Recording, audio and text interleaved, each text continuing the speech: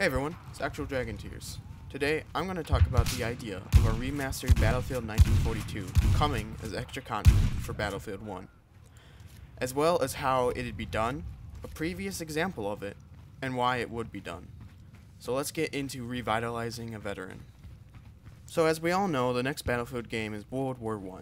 This news has excited many people, considering the trailer already has over 1,800,000 likes. But there are people who aren't too enthralled with the World War I setting. Whether it is they don't like the weapons, or they don't like the realism, they just don't like it.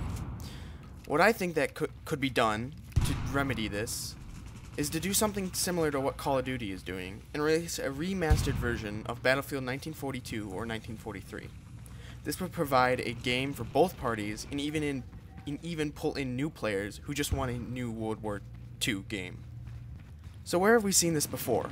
Well, Bad Company 2 Vietnam. That expansion at the time remastered the old Battlefield Vietnam game.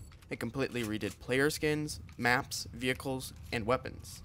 But at the same time, it worked because some of the weapons were interchangeable between Bad Company 2 and Vietnam, like the 1911 and M40, even though it got a slight skin change.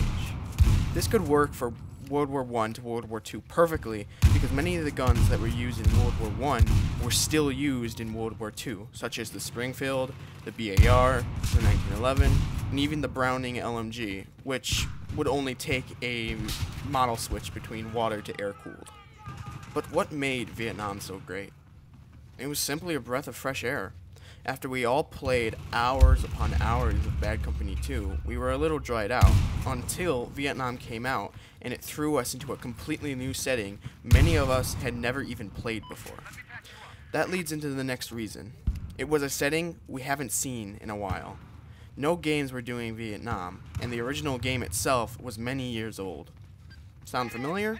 It's exactly what's happening right now with the World War II setting. No games are coming out for it, and also the game 1942 is many years old. So that's why I'm predicting that it would be a tremendous success for both DICE and us, the players, if a expansion pack would come out. This could work as extra content or an expansion pack for the base game. Of course, you'd still have to pay for it like normal DLC, but what would make it different is it would not affect the base game at all. No extra maps that people can't play, no new weapons that are inaccessible to certain people, and no barrier dividing the player base. If you look back in the past, this was the exact downfall of Hardline. It didn't have the greatest of launches, and it also had a very small player base. And with each DLC, the player base got more and more divided. Not with an expansion pack though. An expansion would add an entire new game for people to play, keeping the base game's community together and not divided. So what do you all think with the idea of a Battlefield 1942 remaster? Do you want it to come out as an expansion or a whole game entirely? Do you think it would work? And do you think it would split the player base too much? Give me your thoughts in the comments below. I'd love to see some good discussions. If you liked the video, leave a rating. It's really appreciated. And thanks for watching.